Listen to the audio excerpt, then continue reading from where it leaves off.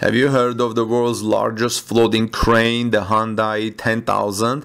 It can lift massive ships out of the water, as you're seeing in this resurfaced clip on Twitter, which shows the world's largest floating crane carrying a huge ship, and has the internet wondering how much math it took to put this floating crane together.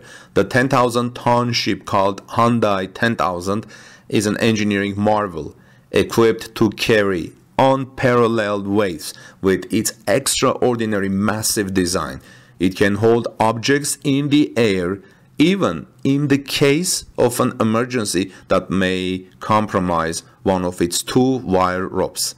What do you think about this crane, friends? Let me know your thoughts in the comment section below. This is Armen Harayan from torquenews.com.